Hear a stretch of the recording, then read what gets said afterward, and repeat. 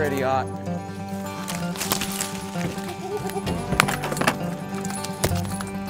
That's how it's done, ladies and gentlemen. See if I can't get a couple little strikes out of them. Give the people what they want.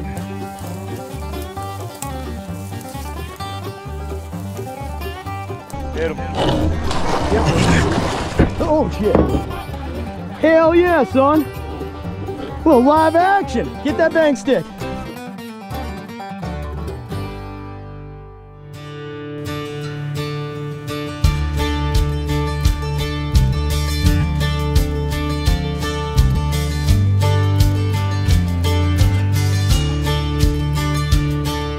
All right, y'all, it's Friday night in the Glades. Me and some of my guys are out here. We got Mike on a gator hunt, looking to remove a gator. I'm out here with Otto, trying to find us a python, maybe two.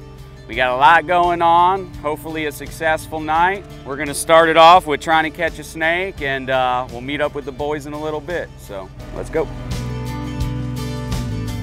So we were trying to get a badass cruising sunset shot with the drone for y'all, but my YouTube guy had a little bit of trouble.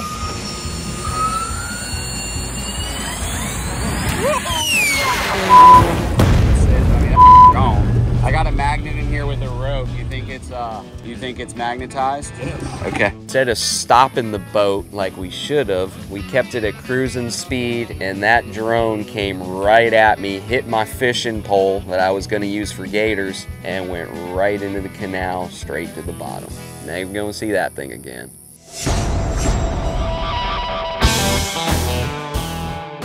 Let's go. Pythons, along with other reptiles, are cold-blooded, and when it starts to get chilly out, they start to really slow down, they get lethargic, they start eating less, moving less, and it makes it a lot harder to find them. These alligators, they don't necessarily slow down because they stay in the water more. This water will hold heat, and they stay active, and gator season is this time of year, so we make the best of it. So before we get out here, we've been seeing a ton of water moccasins. I mean, like a dozen to 30 in a night, so just be real careful where you're stepping. I actually got these snake-proof little ankle protectors you might want to put on.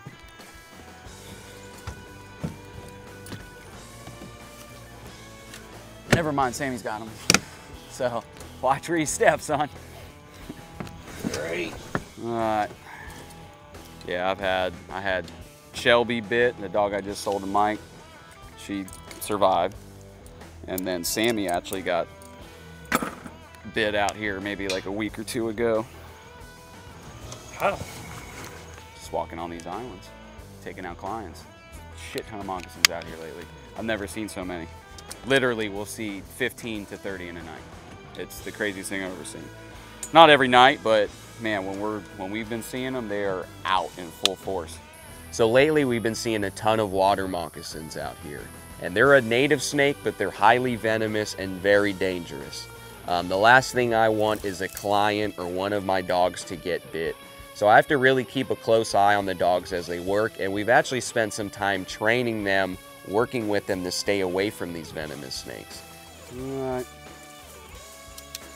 Ott hunted this side of the island, all this thick stuff, and he just came back out. So let's get on board and hit the next island. All right, first island down, no success, but that's the usual story for the first island. We're gonna keep pushing on, keep hitting these islands, and hopefully get a snake here soon. Couple bugs out tonight, nothing too serious, but to my Chicago boy camera guy, he's blown away right now. These are actually, I think a lot of these are white flies, and they don't bite, but they will get in your eyes, your nostrils, and they're a pain in the butt. Look, he's eating the ants. Dude, those are less and less common here in Florida because the invasives eat the hell out of them, but they are cool as shit. Look at what we got here, a blue-tailed skink. Not a real common find anymore. A lot of these invasive lizards have been eating the hell out of them, and for me, it's always cool to still see them out in the wild. Look at this thing. Little swamp eel. Right here.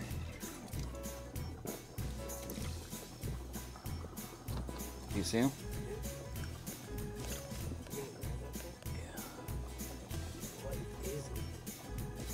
It's a little swamp eel. It's too slippery. I couldn't even attempt to hold it. I was hoping I'd be able to pick it up. That is a native southern toad. A lot of people confuse them with the invasive Bufu cane toads. These guys are a lot more green. They have oval glands here, where the cane toads have more triangle-shaped glands up closer to their eyes. And then these guys have these little horns here. Their pattern's different. And they only get about this big.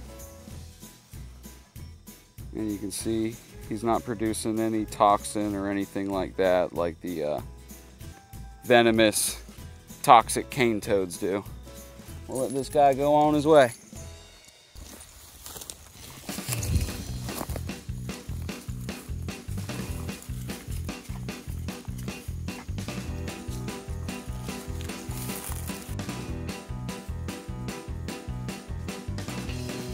Usually on the edge of the island, like this. Not always, but usually it's a damn rat. You better get off of that. Come on. Come on, find them. Let's go. Hey, find them, Ott.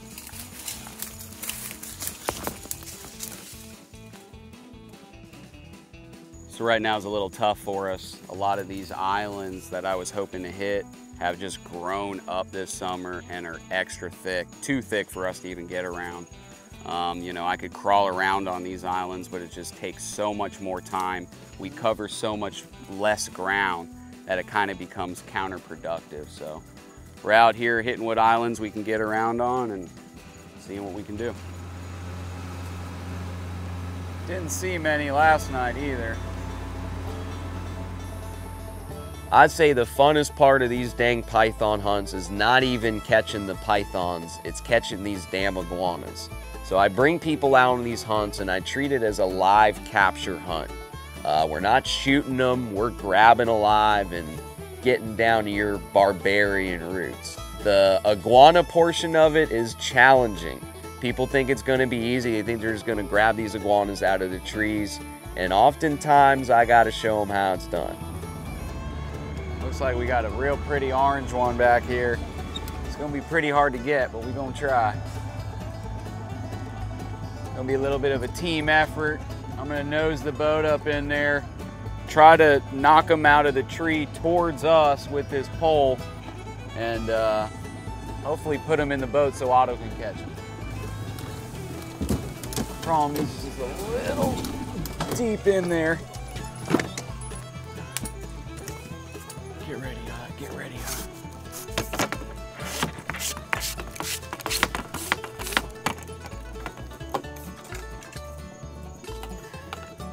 Get ready, Ott.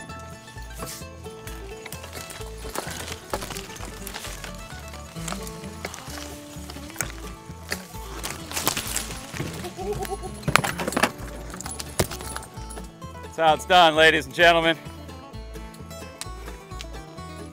See that pup? All right, pretty guy, big male. We're gonna tape him up, see if we can't go get a couple more.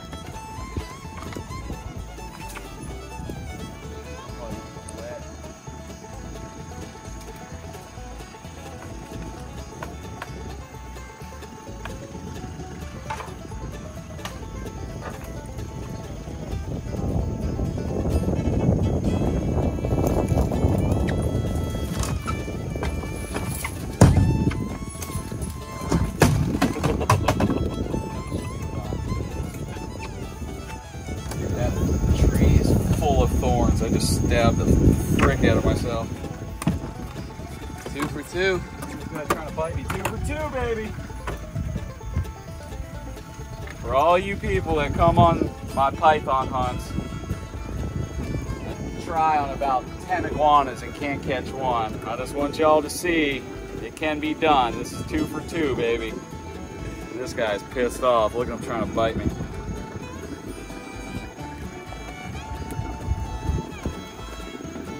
Alright, I'm gonna tape him up like the other one.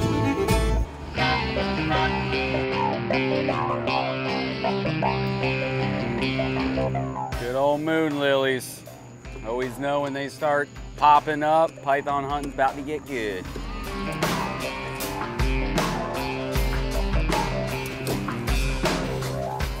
Alright, let's do it, buddy. Fine.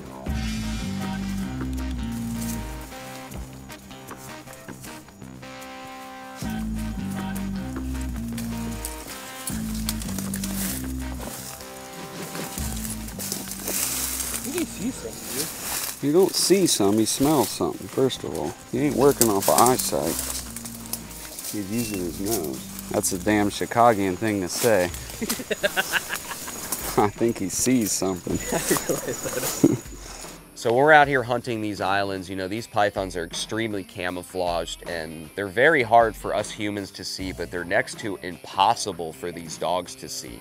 The dogs don't see in color. They basically see in black and white. They're colorblind. And these snakes blend in perfectly and they're invisible to these dogs. But Otto doesn't need his eyes out here on these islands. He's using his nose, and he's got a very powerful nose that leads him on a scent trail to what he's looking for. And oftentimes he don't even see the snake. He smells it, knows it's close, and he'll freeze up and let me know it's there. It's very impressive. The spiders are out tonight. I've walked into about 1,000 of them. Oh, now I got something.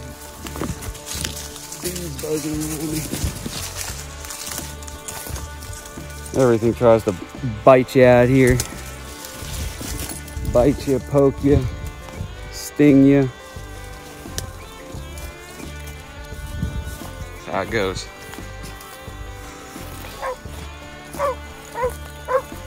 Python! Good boy. Good dog. Good dog, Otto. Good dog. Come here. Come here. Good snake. Good freaking snake. Sit. Sit. It's just sitting there. What a beauty, son. Woo! Good dog. Good dog. All right, let me leash him up. Yes, sir. Right there. Don't get too close to him. Push it. Dude, I think it's freaking gorgeous.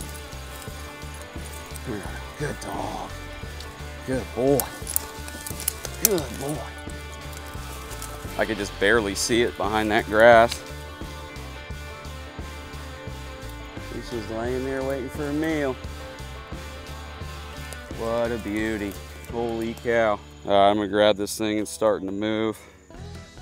I'm gonna pull it out right to here and give us a better look at it. Good sized snake too.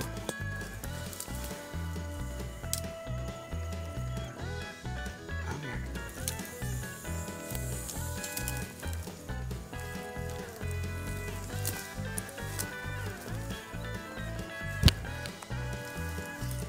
See if I can't get a couple little strikes out of them. Give the people what they want. All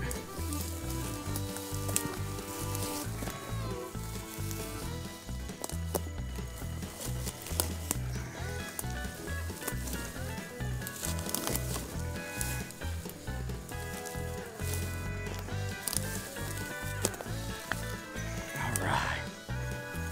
Yes, sir. What a freaking beauty, y'all.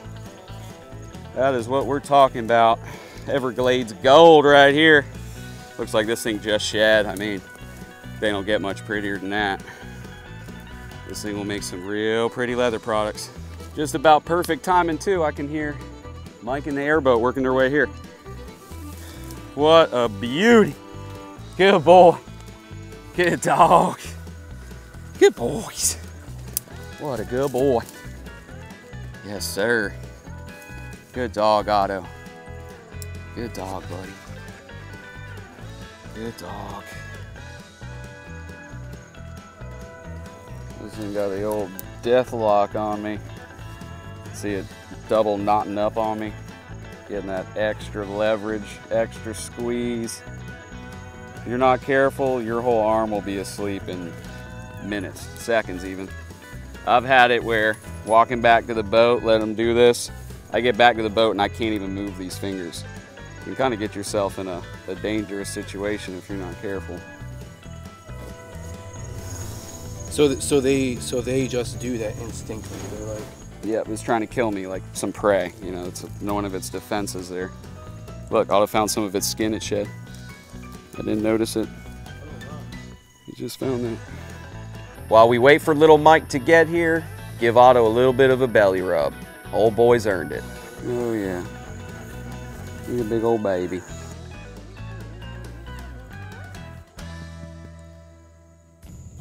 Boys. Do I got something to show y'all? Heck yeah, man. What dog you got with you? Otto. Before we euthanize the snake, I wanted to make sure little Mike's clients got to see it and see what a Florida python's all about. Fellas, how we doing? good. How's it going, Cowboy? Good, good. Just caught this thing, old Ott found it. Good job, Otto. Decent sized snake. Yeah, right. Nice work, buddy. Perfect timing. Nice work, buddy. This was the first time these guys held a python or a big snake like this, and they could not believe how strong it was. A lot of people don't understand these pythons are basically one solid muscle, and they're very powerful because of it. All right, let's put a bullet in this snake's head and go catch a gator.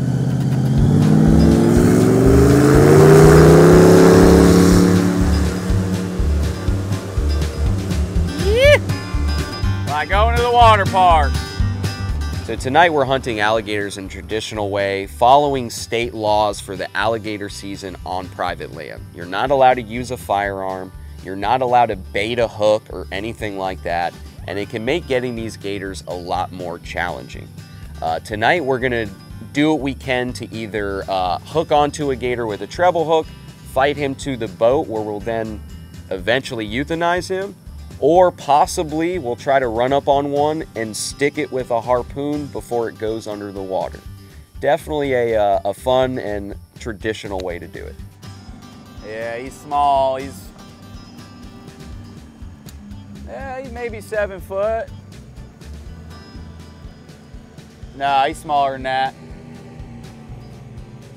6, right at 7. I'd like to get us 8, 9, even 10 foot.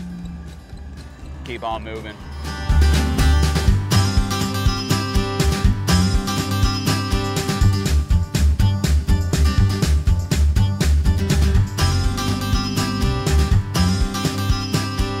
So down here where we're hunting in the Everglades, there's just not many big gators, and the longer ones you do find, they're not real fat, they're not real healthy. We have a lot of water quality issues down here.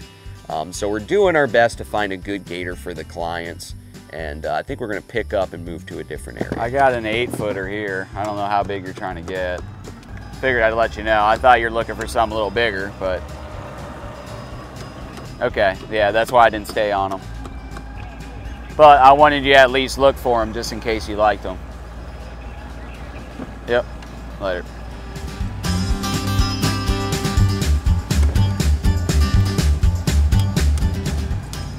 We're gonna turn around. We're just not seeing any gators here. I mean, the ones we're seeing are just small. We're after some a little bit bigger.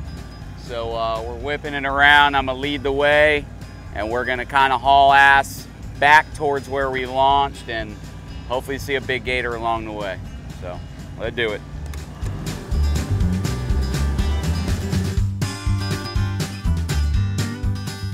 When we get to the new spot, little Mike notices a decent sized gator that's acting pretty brave.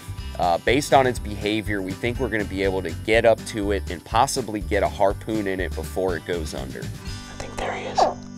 Hey, Blake, ease me up right there. Right here. Push me in. I was starting to get pretty worried, but I pulled out the oldest trick in the book, and that's the old baby gator call. Where? Oh, yeah. Hold that. I quickly told Jeff to get up on the front of my airboat with his harpoon and be ready to stick the first gator we come up on. Did you get him? Hold on, hold on. Stick him. Nice job, Jeff. How'd it feel? It felt good. Buoy out? Here he is, he's getting close. Oh, dude, it's a big one. Jeff, get that bang stick ready right now. Bang stick? Yep, 10, 11. It's a good one. Oh, hold on, let it go if it goes. We don't want to stress him out. You don't got another harpoon, do you? Nah, I got a good hand line right here though. Not. I would maybe try to pull them up where you can see them and try to stick them good with that hand line. Yep. Someone give me a light so we can see, and Jeff's gonna stick him with the hand line. He's coming, he's up. He's just about here, dude. Oh, here he is, dude. Beast. Get ready. Oh Otto, my God, dude. Oh, he's a big boy. Holy shit. He is a big boy. Get that line in him. You got him. Come up. Oh, dude. Hit him. Oh, shit. Otto, goddamn it, get back here. Hell yeah, son. Well, live action. Get that bang stick. Yeah, we get that bang stick ready. Otto, back of the boat.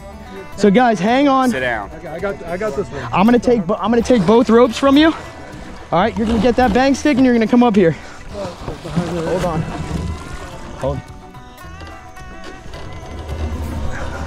Jeff, as soon as I get him to the top,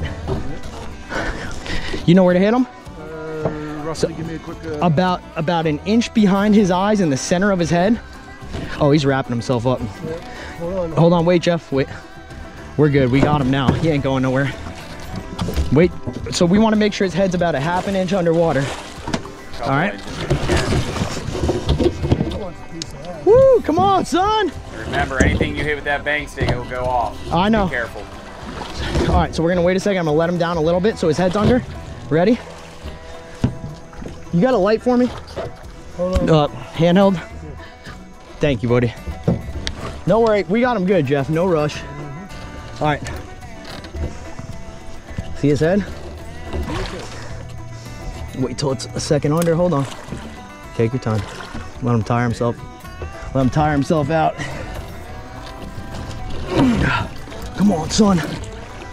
All right, Jeff, I'm gonna turn him around and we're gonna nail this joker. That hand line ain't in him that good. Ready? Let me, hold on. Dude, that's a big gator. Hit him. Nope, hold on. Now. Nice shot, Jeff. Hell yeah. Dragon, son. Good stuff. Nice work, buddy. That is f***ing awesome, man. Awesome. Nice work, dude. That was fun. All right, let's see where we got him. Make sure we don't need to put another one in him. Yeah, been down that road before. Boys. Woo! That's a good one. That's a good one. I'll tell you, there's no better feeling than being able to get your clients a big gator in a tough situation. It was not only a safe hunt, it was a fun hunt. The clients are happy, we're happy, and it was an awesome night. All right, grab that head. Put that head in. Watch the hook. Make sure you don't. Nice. Well, y'all, that's what I call a hell of a Friday night in the Everglades. Not only did we have a load of fun, but we cleaned up our state, got rid of some invasive species, helped manage the alligator population, and showed some folks how we get it done, opened their eyes to possibly a new way of life, and for me, that's what it's all about. Really hope y'all enjoyed the video. We really appreciate you guys watching. And if y'all want to get down here, come out and do this with me, see what it's all about. Man, I suggest it. You won't regret it. You'll have memories to last you for the rest of your life. Shoot me an email at pythoncowboyhunts@gmail.com. We'll get you all set up, get you down here, show you the time of your life. If you want to inquire about any leather products, custom leather, wallets, bracelets, boots, hey dudes, dog collars. Dog collars are my favorite. Shoot an email to that same email. We'll get you all set up. And man, can't thank y'all enough. Really appreciate it, guys. We'll see you at the next one.